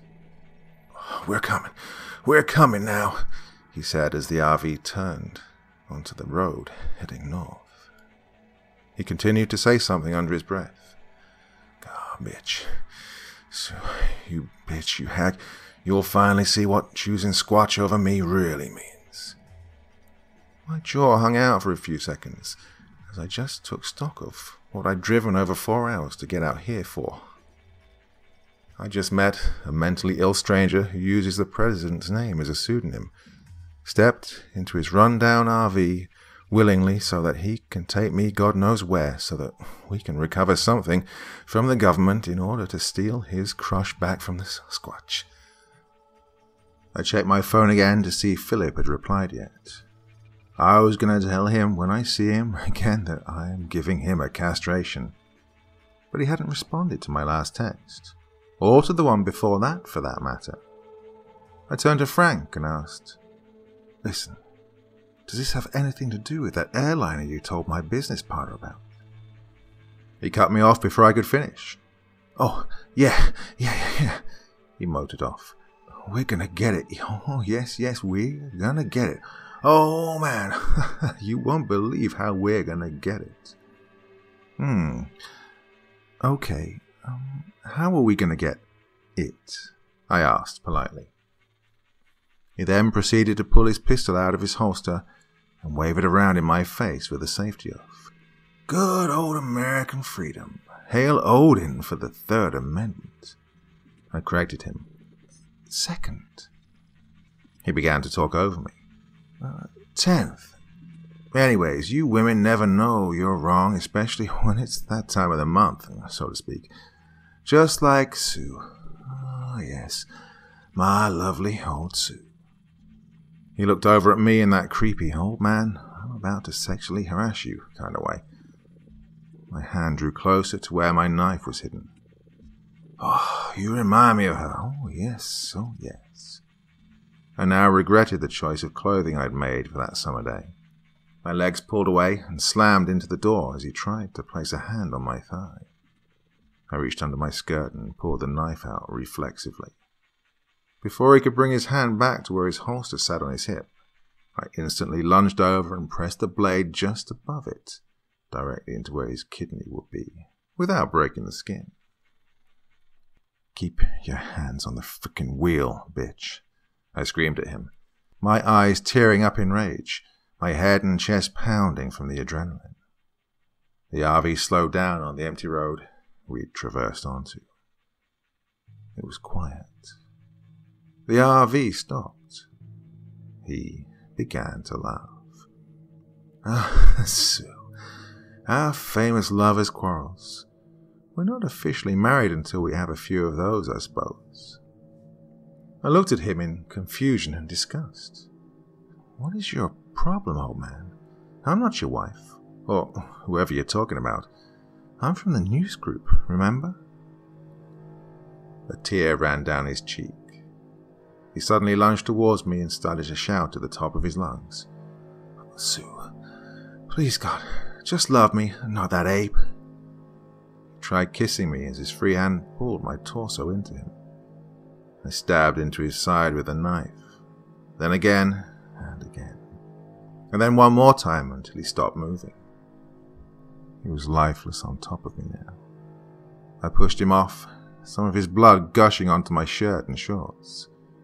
It was so thick that when I stood up out of the RV, it escaped the fabric of my clothes and ran down my leg. Not a good look. I collected myself, thinking about where I was, on a back road in Nevada, a few miles away from my car. I could walk back to it, I thought to myself. I folded my arms as I leaned onto the door jamb, staring at his body, trying to get myself to stop shaking. I didn't cry, but I should have. How did you even come across that airliner? I said out loud, and lingered on the thought. I recalled the collage of conspiracist fuel he'd called wallpaper inside. Yeah, how did you come across it? I said again, out loud. I pulled my phone out and texted Philip before I climbed into the back of the vehicle. I need help, now. Philip, I really need your help now. Please, call me, the message said. I started rummaging around, all of his stuff inside. There was a strange version of the American flag draped on a small plastic table. It was white with blue stars and vertical stripes. It looked familiar, but I couldn't place my finger on it at the time. I looked underneath, finding a printout of a map. It showed a route from northern Las Vegas to Needles to Santa Rosa, California, and back. Did he actually go there? Did he take the picture himself? How did he know it would be there? I put it down and turned my attention to all the stuff on his wall. Who were these military women? Who were these astronauts? I unpinned the photo of the spade-shaped airplane from the wall and studied it. After a while, glancing up to the grainy picture of the strange object and letting it catch my attention, I pulled it down. It was shaped like... How can I describe this? It's like looking at a 3D image without 3D glasses. I pulled down some of the documents, beginning to think this may have actually been worth it. Well, kind of. If the red string was anything to go by, the document I was looking for right now had something to do with the uniformed young woman with the glasses. It was a transfer order of some sort from a few years ago. I'm not sure what the military would call it. It basically said this woman was to be released from the Air Force so that she may become a member of Monterey's new Space Corps. It said that she was to be promoted from first lieutenant to captain in doing so. It said her parent organization at the time was an intelligence squadron. Next to that, it listed her weight and height. And next to that, her social security number. Next to that, her last, then first name. Hayek Poinsettia. As I pondered over her significance, I heard the fake Frank's phone go off. I walked over to the driver's seat from behind his slumped-over corpse and struggled it out of his pocket. It was a text from someone named Will, which forced the image of the Will I know to the front of my mind, making me zone out. Another notification sound snapped me out of it. Where are you? They're almost here.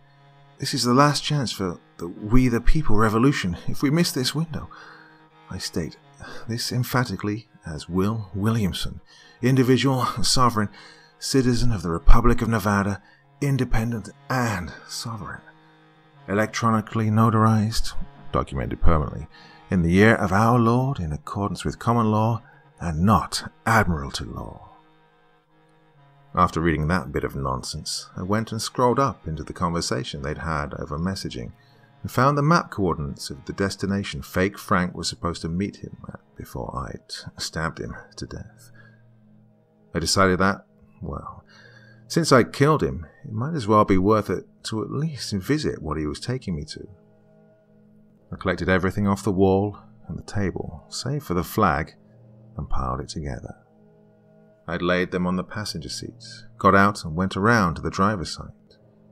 I pulled his fat, smelly, stiff body out of its place with all my strength, nearly pulling my back out in the process.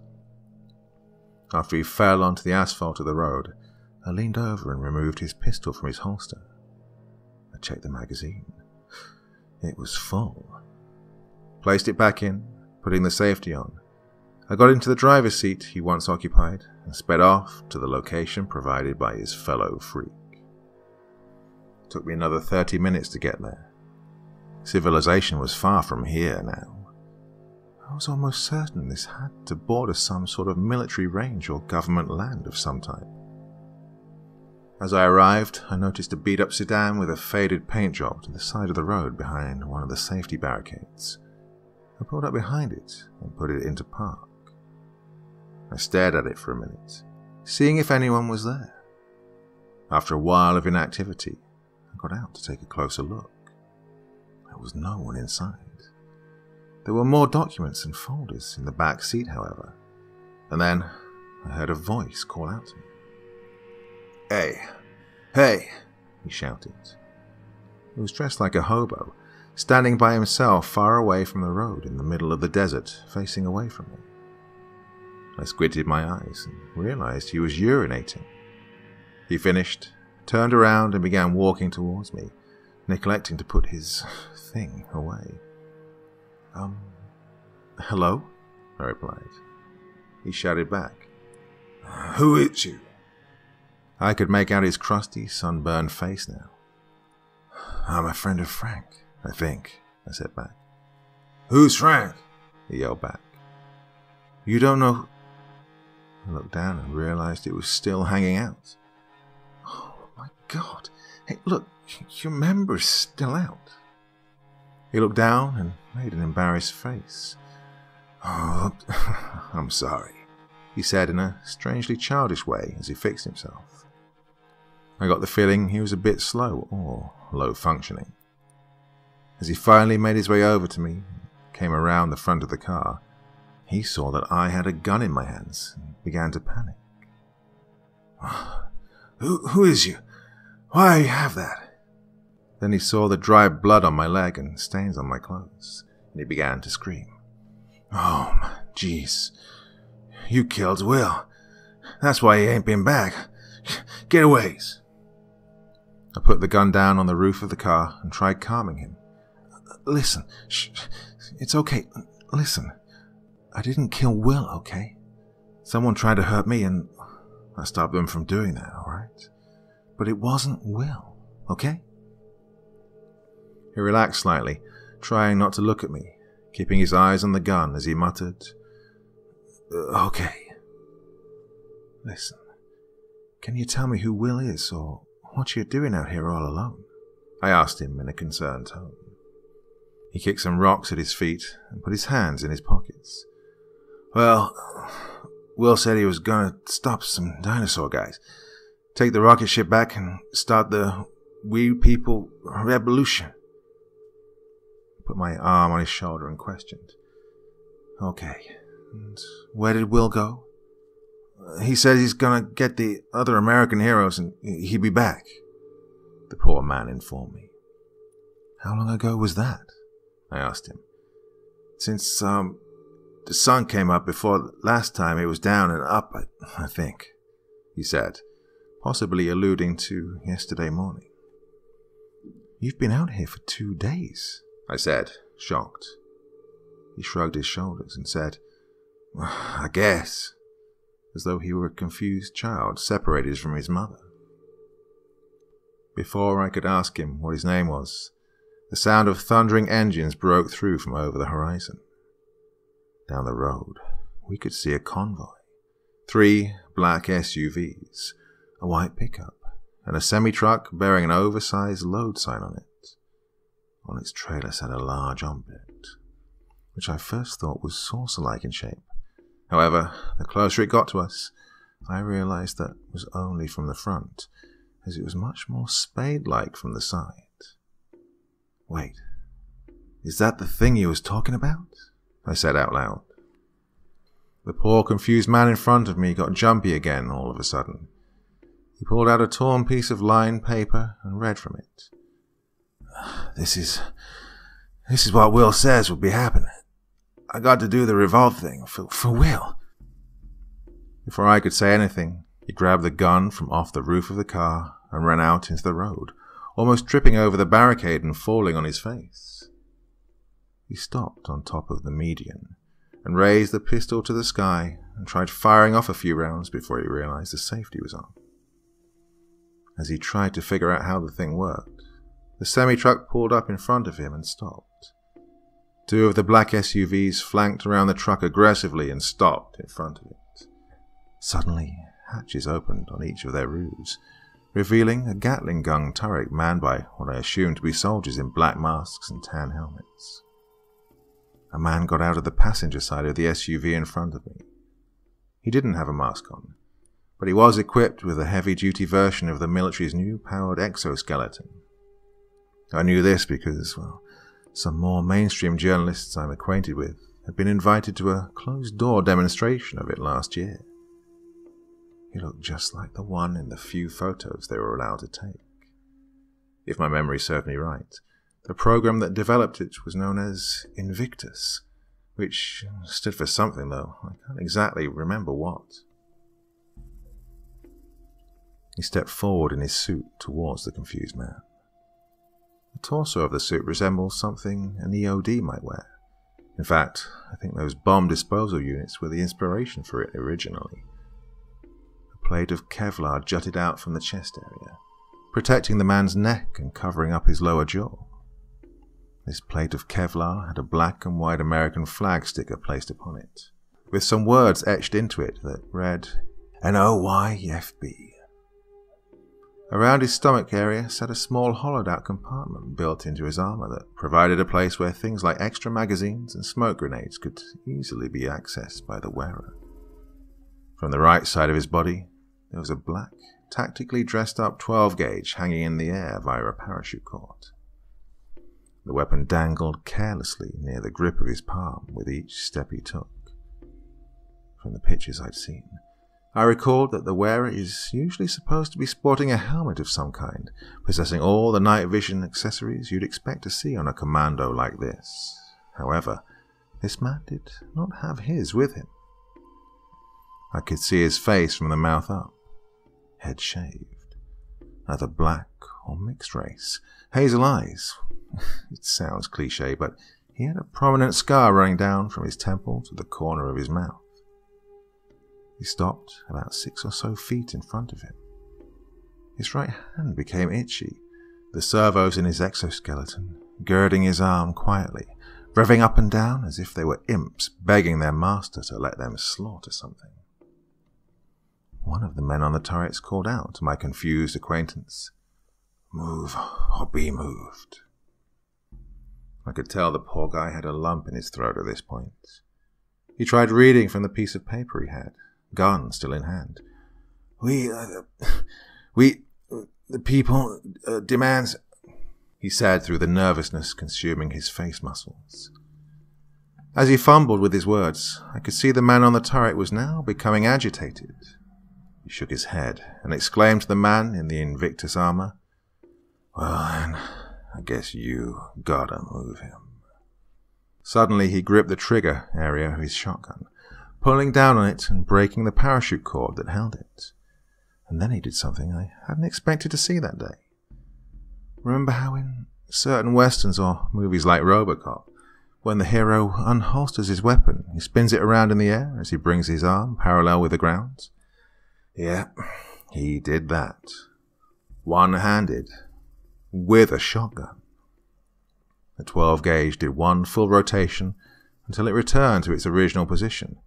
The soldier quickly steadied it and fired a slug off into the poor man's confused face, killing him instantly. The recoil barely forced his arm up. The confused man's body hit the ground with a loud thud, relinquishing the pistol and his torn piece of paper from his grip. I watched as the breeze carried it away into the wasteland of southern Nevada. And that's when the soldier, or commando, or security guard, or whatever he was, turned his attention to me. He calmly walked towards where I was, stepping on top of the safety barricade that previously separated us. He pumped his weapon with the assistance of his other hand, and proceeded to point it at me now. I stood there, frozen. He asked in a cold tone, "Who the hell are you?" The man in the turret spoke. "We don't care. We're on a schedule. Pump one into her and let's go." I tried bargaining with them for my life. "Hey, listen," I said in a smooth... "Oh, fuck off," I said in a soothing, somewhat sexual tone, in an attempt to put their guard down. I then messed it up with, "Please," as my voice cracked out of fear. I tried seeming cute and aroused to them. I forced a flirtatious smile out through my terror, bent my unbloodied leg at the knee towards them, and pulled my shirt down by the collar, revealing a portion of my bra. "Oh, that would be such a waste, sir." I said that bit with as much suggestive energy as I could muster, considering the circumstances. And he didn't bite. He smirked, chuckling a bit. "Oh, really?" I nodded as my breath became shorter. Uh-huh, I said nervously, still smiling like an idiot. "Well, no," he replied, a nasty smile covering his face. His index finger gripped the trigger. I turned pale, collapsing into a ball, covering my head with my arms in terror. I shouted, "No, please." And then I heard a click, and nothing happened. I looked up from where I'd been cowering. He was still pointing that thing at me. He spoke. "Well, would you look at that? All out of rounds." He laughed at me. The man in the turret threw his arms into the air in frustration. "Are you kidding me?" he screamed at his compatriot. He turned the barrels of his weapon towards me. "Move. I'll do it," he commanded the soldier in front of me. My eyes widened. Jeez, how the hell do I get out of this? As he stepped down off the barricade, he looked into the sky behind me, as if suddenly something set his internal radar off. He squinted his eyes, looking past me, and pointed once he finally found it. I turned to see what it was. A small, faint grey dot off in the distance, flying in front of some clouds. I heard the man in the Invictus armor say, "Oh, shit. They've been following us." He yelled at the man in the turret, "I told you not to stop." And suddenly, they were all in a panic. They retracted their turrets back into their SUVs, the soldier running back over to the one he got out of and slamming the door as he got back in. The semi-truck started its engine back up, and the convoy sped off, leaving me to be showered by the dust they kicked up. The semi flattened the dead man, still laying there like roadkill as it escaped. I stared as they disappeared down the road. I pinched myself just to make sure I hadn't dreamt that part. "What the hell is going on here?" I said out loud to myself and to my dead friend over on the road. I turned around to see what could have scared them off. The grey dot was bigger now. A lot bigger, actually. It wasn't a dot at all. More like a boomerang or something. Was it a drone? Maybe. I know they fly them out here in the middle of Nevada somewhere. It must be a drone because I can hear its jet engine now.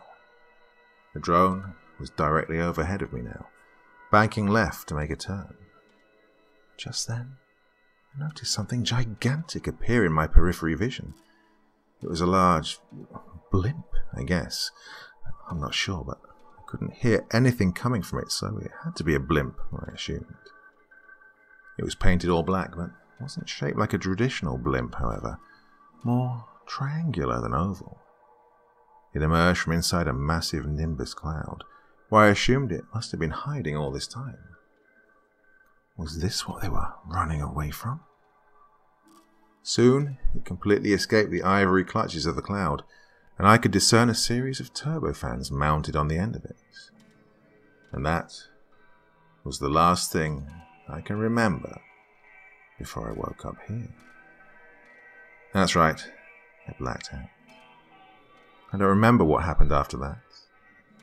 I have a splitting headache now. Probably from all the adrenaline and fear of that day, but also probably from whatever drug was used to knock me out. If I was really knocked out, that is. Whoever it was that drugged me left me here in the terminal at McCarran Airport south of Vegas. I was cleaned up. My blood-stained clothes were replaced with some jeans and a button-up blouse I'd packed in the front of my car for the trip. I shuddered at the thought of anyone undressing me while I was incapacitated. I looked around me. My computer bag I'd left in my car was there next to me. My purse was nowhere to be found, however. I had a combined airways ticket in my hand. My phone began to vibrate in my pocket. I pulled it out. It was Philip's intern. "Hello?" I answered it. "Hey, boss. Did you get through security yet?" he said over the phone.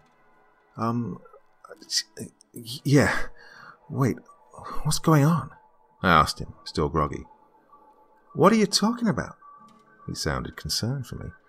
"Listen, I'm sorry about how weird this must sound, but can you just tell me what's going on?" I demanded. Sure, I guess. You're about to take a flight home to SoCal because, well, your car was stolen," he explained. "And what else?" You may not believe me, but I really have no idea what's going on. I sounded desperate. He reassured me. Okay, look, calm down. You called me yesterday night and said the conspiracy theorist guy never showed up and that, well, Philip wasn't answering his phone. Remember? I remember Philip not answering my texts. I ran my finger through my pastel hair, losing my mind. He continued. "Well, I tried calling him, but he wouldn't pick up for me either. And he wasn't at the office or his house today. On top of that, his girlfriend said she hadn't seen him since he left for work yesterday. I'm kind of concerned, actually. Anyways, after I got done talking to her, you called me and said you were mugged after getting some burger paladin last night. You said the muggers stole your car and your purse." I was floored. Burger paladin? I never eat at Burger Paladin. I hate that place. "Well, I mean, I thought it was a little weird. I don't know many people who go there myself," he reasoned. He went on. "Anyways, after that you had me go buy you a ticket so you could come home. Man, I hope Philip's not missing." "Me too," I said nervously. "Look, I need to do something normal to clear my head. Can you send me the script with a recap? I have some time before my flight starts boarding." "Sure, I'll email it to you now," he affirmed. I thanked him and hung up. My heart was beating so fast, I thought I was going to pass out again. I needed something to eat. The food court was right in front of me. As I stood up from the bench, I realized I'd been sitting on a folder the entire time. I picked it up and opened it. My happiness returned for a fleeting moment. It was the stuff I'd taken out of Frank's RV, and if I am not mistaken, the stuff that was in that confused individual's car as well. The hell would they leave this with me? I ordered a few tacos from Hornets and a slice of pepperoni to boot. I sat down at the table and collected myself, opening my laptop as I crunched into the shell.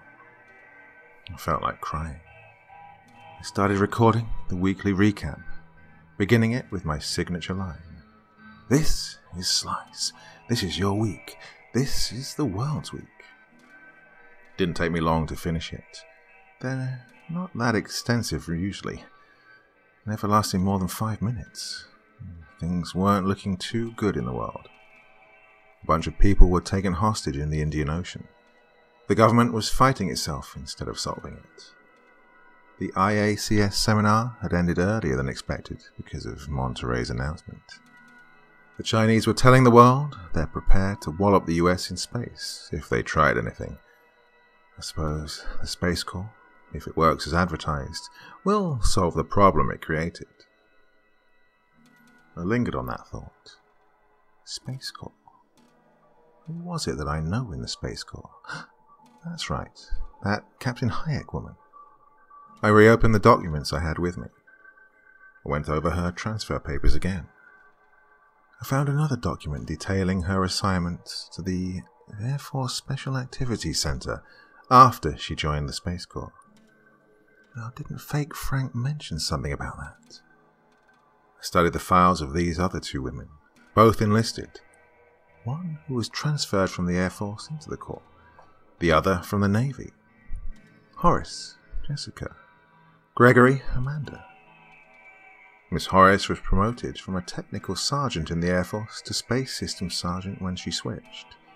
Miss Gregory's transfer hasn't happened yet, but is scheduled for this upcoming week. What do these people do? What's their job? I searched for their unit's name on the internet. Interestingly enough, I came by a thread on a dormant BBS forum from the early 2000s. The author of the thread claimed that the AFSAC were the originators of the Men in Black urban legend going all the way back to the 50s. I almost screamed in fright in the middle of the food court as I read the poster's username. Frank Monterey. It can't be. I quickly dove back into the documents splayed out in front of me. All of this was crazy. After action reports of AFSAC monitoring the daily routines of NASA astronauts, commanders' authorizations for invasions of privacy, including the taping of the astronauts' phone calls, breaking into their homes and installing spyware onto their electronics. A request asking for enough AFSAC agents to replace the wait staff at the hotel I tried getting a job at. Details of the government's dissatisfaction with this Black Star program. The aircraft I'd seen all those pictures of. One document calling it the XOV. And then this thing. This object. What the hell is it? It creeps me out to look at it for too long. There were additional photos of a damaged Chinese spacecraft. These labelled inadvertent shootdown. Wait a minute. Shootdown? I double-checked to make sure where exactly this space plane was when it was shot at. I recognized the unfinished habitats behind it. Everyone in the United States had seen those paraded around by Hood Fisher in a bunch of different soft drink and fast food commercials throughout the year. It was New America, the future space colony. But that doesn't make any sense. I checked and rechecked the script I'd been sent for the weekly recap. Last paragraph. PLA officials also announced this week that an accident of some type has taken place at the site of the future state of New America near Lagrange Point 5 that required the emergency re-entry of a small group of space vehicles. No further elaboration on the details of this event has been given at this time. I sat back in my chair and took stock of what the evidence was telling me. We shot at the Chinese in space. Just after the president announced to the world that we would no longer accept the presence of anyone else's military in said space. Now, the Chinese are covering it up? after threatening the president right back.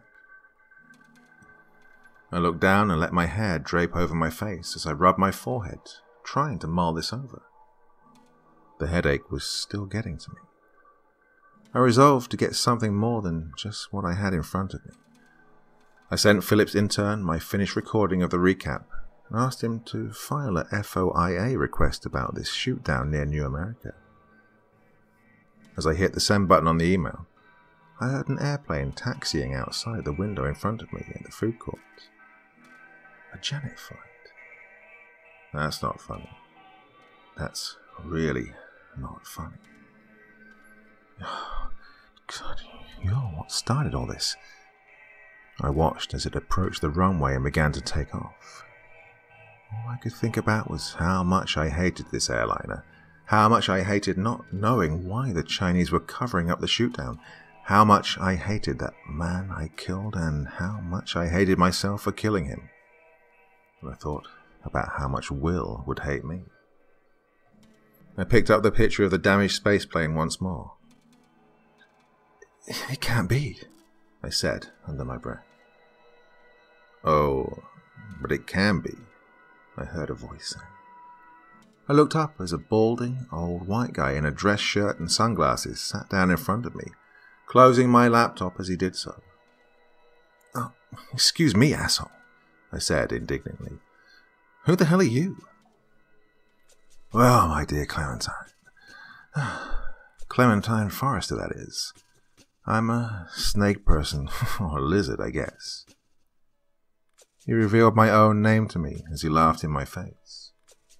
I watched two cops in plain clothes sit down on the table behind him, seemingly not paying any attention to us. My heart began to pound again. I was silent for a few seconds. "How do you know that? How do you know my name?" I asked. He expounded. "Well, I mean, how couldn't I know? I'm the one who sold that passport to you after all. In fact, I'm the one that set you up with Frank Monterey, and I'm the one that gave him all that shit you've been blowing your mind with for the past few minutes.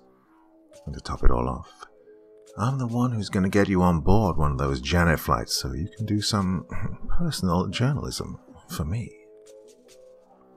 I narrowed my eyes and steeled my resolve. "Tell me exactly why I would do a freaking thing for your ass." He cackled as he stole my slice of pizza, taking a bite of it. He swallowed and threw it back down onto my plate, leaning in as he rubbed his hands together and explained. "Well, my dear, because I'm the only one who can get your business partner out of the proverbial and literal hole he's in." A shiver ran down my back. "You didn't think you could just aid and abet a known national security threat like yourself and get away with it, did you?" he asked me. "Well, at least I have my story now," I thought to myself.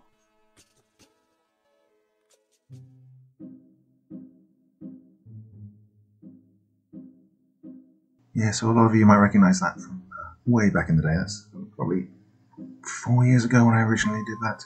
And yeah, there were some issues with video footage that I used and so on and so forth. So it seemed like a good idea, good opportunity to bring all of the various parts together and put them into one video. So yeah, that was it for this evening. Back with something new again very soon. But yeah, I hope you enjoyed that one. That was an old favourite of mine, so it was very nice to return to it, revamp it, polish the edges, and so on and so forth. So there you go.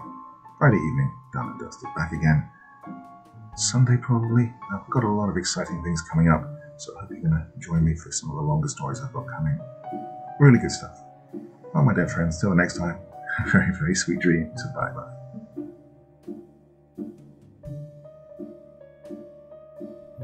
Thank you so much for taking the time to listen to this story today. Really means a lot to me and to the author of the story, of course.